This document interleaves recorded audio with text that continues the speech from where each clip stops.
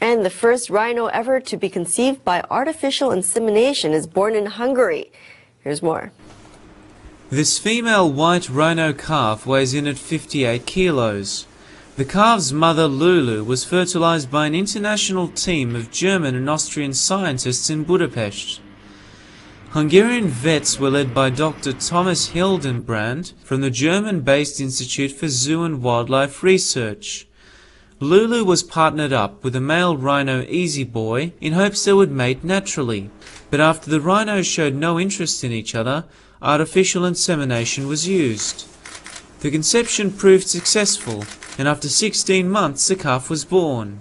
26-year-old Lulu had a miscarriage in 2005, but continuous monitoring throughout her pregnancy proved the key to success. The birth took over 20 attempts of artificial insemination,